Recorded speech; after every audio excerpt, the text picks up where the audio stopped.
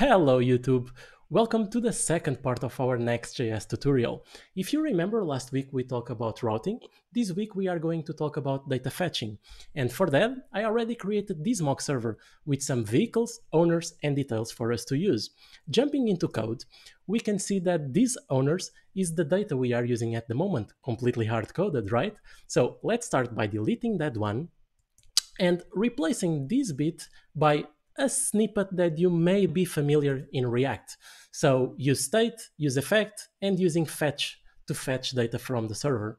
And instead of fetch, you can use Axios or Super Agent. It will just work, okay? You can also use SWR, and I will leave a link in the description to a video in the channel about SWR that will make this snippet much simpler. But moving forward and going to our browser, you may see that now we will have 5 elements there. So you probably are thinking, well, it worked. We did server-side rendering, right? Well, not quite. What happened was that our browser did the fetch and showed that, but what we received from our server side is just an empty page. We didn't do the HTTP call in server side. And why that happened?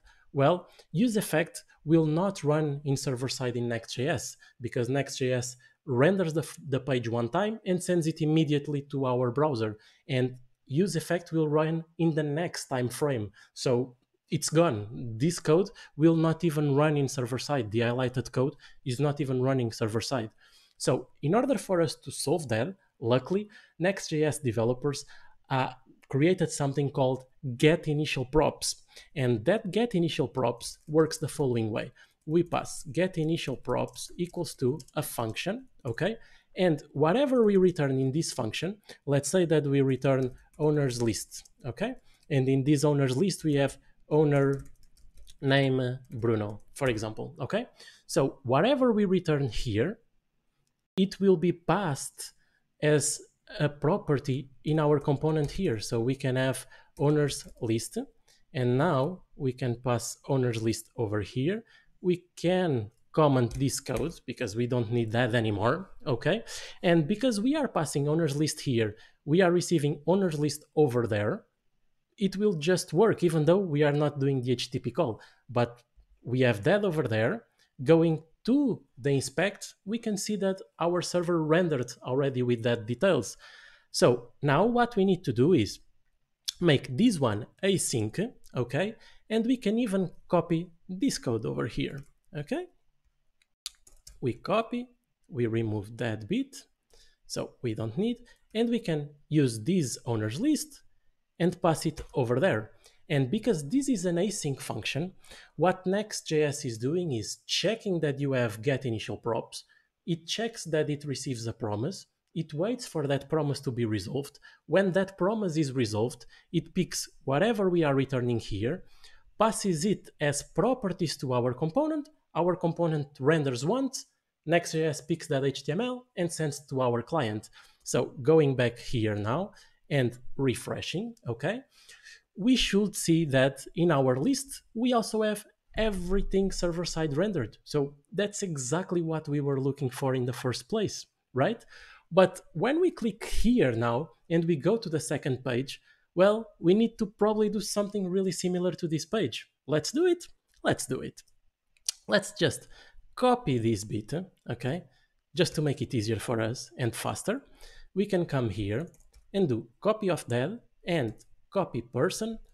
And now our person will also receive an owners list, okay? And just to prove you that, let me just do this. Return pre of json.stringify, okay? Let's do, oops, not person's list, but owners list. And probably we should change this name in the future, but for the demo is probably good enough. So having this owners list and going back, literally the second page will look the same as our first page, right? So yeah, it looks now exactly the same, but that's not what we want. We want now to filter by, for example, the second name, okay? Or the car. Let's go by the name first, and then we will add car in a second. So if we jump to my mock server, the way that my mock server filters things is we pass the property we want, and then we pass what we want to filter. So let's do exactly this in our code. And we will come here and we will do owner name, oops, to be capitalized, equals to. And now you are asking, well, but how can I get that router over there? Because the router is in a different function. Well, luckily, Next.js provides us with a context, okay?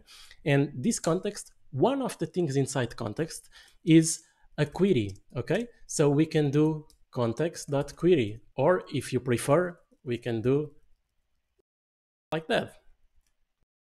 Whatever you prefer, both work. So let's copy this query and do query.person.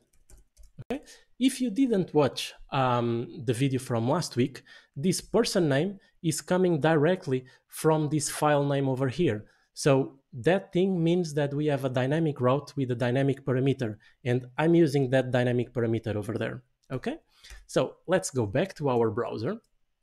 And if we go to our application and we do enter, I should now see only two. And yes, I'm seeing only two. Okay, so the next thing is we can also filter by the vehicle. So we can do plus and vehicle equals to query.vehicle. Okay, and now going back to our browser, we should only see one after we refresh. We should see only one because we are filtering by the vehicle and the person's name. So we can grab details. Okay, let's do that. Let's just keep it as stringify. Now let's do that. Okay, so let's do owners. Okay, so owners list. Let's grab the first one and put details. So now what we care about is only the details. Okay, so some detail about Bruno's car. If we go back and we navigate to, for example, Elon Musk, we have some detail about Elon Musk. So everything seems to be working. So before we wrap it up, there are some things that I should warn you about before you just move on and start to do this a lot. So the first thing is, let's say that our server, instead of replying in 100 milliseconds, it will reply in 3 seconds, for example. Let me just kill my mock server. Okay, so let me just kill the mock server and restart it. And now every single call will take at least 3 seconds to run. So, oops, where is my browser? Is over here, okay? And going back, you will see that we are not going back until our HTTP call is not finished, okay? Clicking again. The HTTP call was performed, is pending. When that pending moves to a 200, then yes, we navigate. If you are okay with this behavior, you can close the video, you are good to go, and that's it. If you care about that behavior and that behavior is not what you want and you want to navigate directly and only after you navigate you perform the HTTP call, then Next.js provides inside the context a thing called request and response. So let me do this, getInitialProps. And in the getInitialProps, we have the context, okay? And this is the CTX that we are using. And the two properties we can use is rec and res, from request and response. And they will only be available server time. So if we are running in the client, those two will become undefined, I guess, right? So we can come here and use that one and say something on these lines. If context dot request, for example, oops, if it's not defined, okay, we can just do return owners list of empty, okay? And we just do that, okay? So, oops, I need to pass an object. Okay, one more typo, Bruno, and now it should be fine, right? So now we are returning just an empty list. So what will happen is, if we are in client side, instead of executing the codes and the call before we navigate to the next page, we just navigate, and then we can use a similar code to what we had before with the use state, use effect, and fetch in order to fetch in client side. So before we do that, let's just move to our browser, go back, and check that from the list to the details now, we can just navigate quite fast, okay? So we just navigated quite fast. It will fail because we don't have a zero, and so it will fail. It's fine for now. So what we can do exactly what we were doing in the list. And thank God we didn't delete the comment. So we can just copy paste that one, right? And now uncomment. Let's just uncomment that one, okay? And we can say that the initial thing will be this one, okay? And now what we can do is the same thing we have over there. So let's just copy this one. The only difference is that this time, let me just copy this first and then I will talk. Okay, so the only difference is that now we need to put router.query and router.query, okay? And we can do the opposite validation over here, which is if, oops, if the owner's list is already defined, okay, or at least if the length of the owner's list is bigger than 0, for example, we just return, or we do the opposite. If it's equals to 0, we execute, okay, one of the two. So it doesn't matter which one you do. You just, if the list is empty, you execute the HTTP call. If the list is already provided to you, you just don't do the HTTP call. And that's perfect, I would say. So going back to our browser, let's see what's happening here.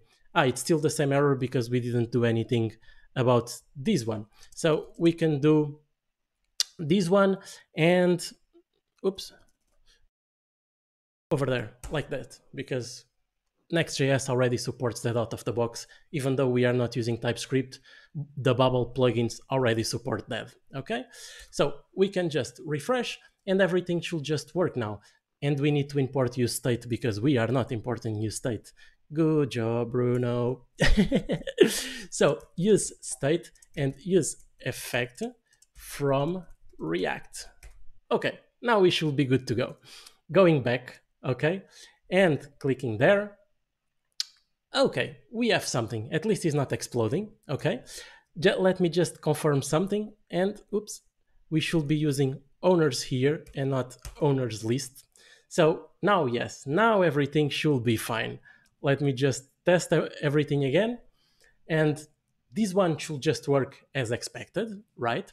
But going back, will take the 3 seconds because our mock server is still on the 3 seconds. But clicking on this one, initially it shows nothing, but after the 3 seconds, we now have that. We can even start to have things like, oh, if, for example, if owners of 0 is not defined, okay, return div loading, for example. We can even start to do things like that, but it's not for this data fetching tutorial. So we can have things like that, right? And that's literally everything you need to know in order to play with Next.js. You can see that the loading disappears, and now we have that. So next week, we will start to play a bit with TypeScript, moving all this application to TypeScript. After that, I will show you how to do API calls inside Next.js, because at the moment I'm using my mock server, okay, this one in localhost 4001, but Next.js itself can be used as an API, okay? So we can have API endpoints being provided from Next.js. We will do that, and after those two, we will do a full example where we merge everything we are learning. So we will use the basic routing we already learned, we will use these HTTP calls, and in that last one, I will also show you a bit more detail about the routing and some methods that exist in the routing we can call through code, okay? So if you are enjoying this series, please subscribe to the channel to receive the next notifications, like the video if you liked it, and I hope to see you next week. Bye bye!